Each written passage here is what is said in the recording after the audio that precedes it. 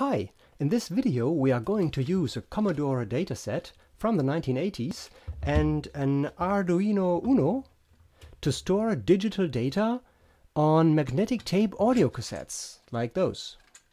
Data storage on magnetic media was right there at the beginning of the personal computer revolution and never left since then. There's a lot of interesting physics and electronics involved, and it's actually really easy to do without any additional circuitry or modifications. If that gets you interested, let's dive right in and pay tribute to this ingenious little device, which today is often thrown away or sold for under $10 on the net. So let's see how we can connect a dataset to an Arduino. On a real Commodore 64, this plugs right onto the PCB, like so.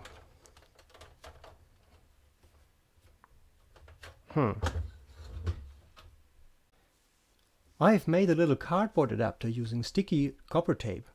I hope you can see it on camera. So that fits quite nicely.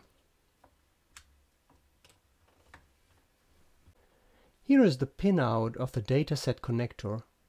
Our Arduino needs to provide 5 volts and ground, a read and a write line. For the cassette motor to spin, we also need to provide 6 volts DC to the motor pin.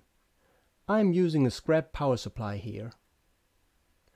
As soon as you press the play forward or rewind button, the dataset shorts the sense pin to ground.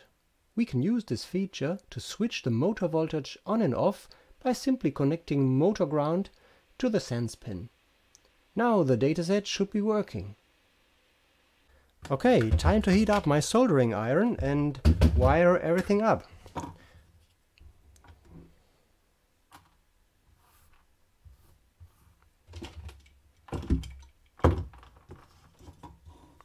That's all we're gonna need.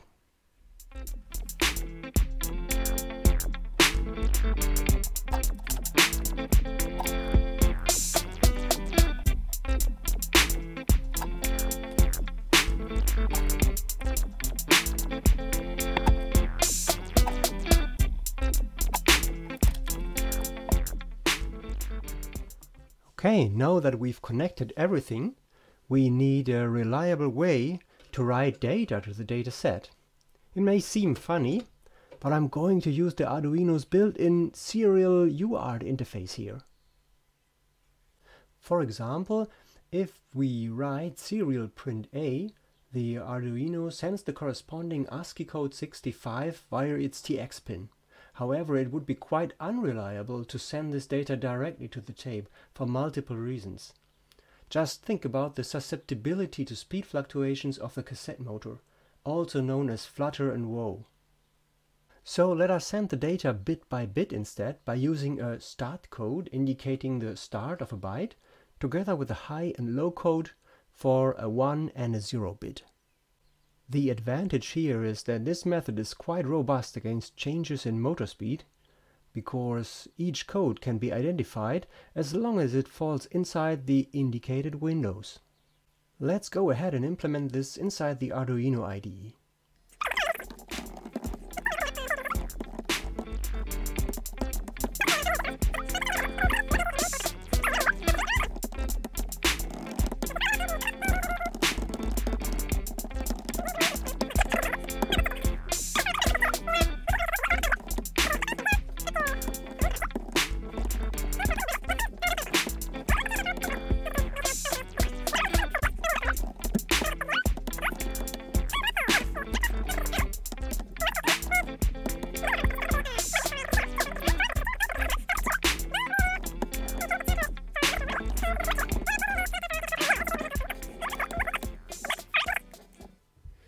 Let us change the number of stop bits from 1 to 2. So there's a good reason for that, because if we read back the data and we are dealing with a little flutter and whoa from the cassette motor, we should read and wait only for one single stop bit, But since we have written 2 stop bits, the reading sketch will always be finished reading a single byte before it actually ends. And so it will be ready for the next byte just in time. In the signal path of the dataset, our signal unfortunately gets inverted. So in order to get our original signal back, we have to write our signal in an inverted way. And we could do that by sending the original TX signal of the Arduino through an inverter gate. But we don't want to use any additional components here, so we are just using some sort of software inversion.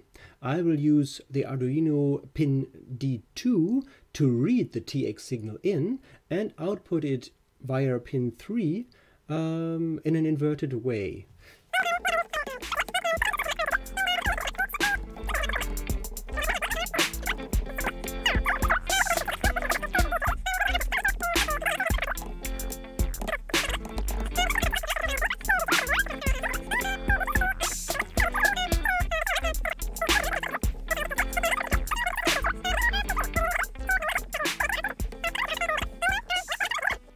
Okay, now I have started a new sketch for our data reader.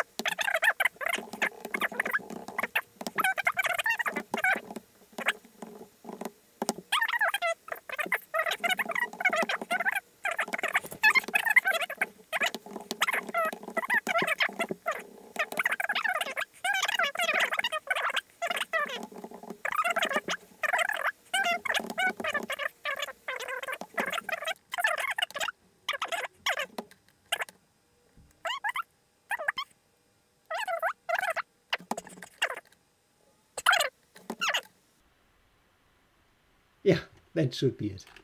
So let's test it. I've uploaded the writing program into the Arduino now, and as you can see by this little yellow LED, the Arduino is already transmitting our ABC test string. Let's record it onto cassette tape.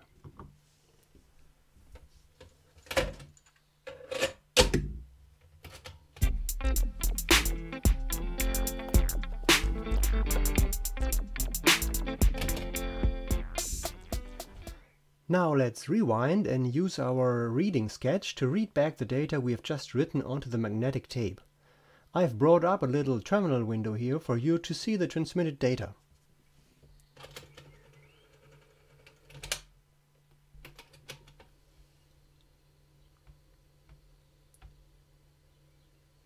And yeah, as you can see, it's just reading back our little ABC. And it seems to be quite reliable.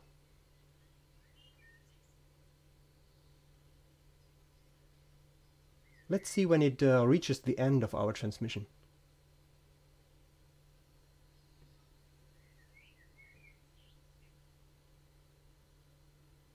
Okay, so far no errors. And this is it. Oh, that seems to be a test I've done prior to this recording. So, as always, I hope I got you interested in experimenting with magnetic data storage. In a follow-up video, I'm planning to take a quick look at the actual signal path inside the dataset and the physics involved in recording onto a magnetic tape. So if you are interested in that too, leave me a like or a comment. And thanks for watching. Take care. Bye.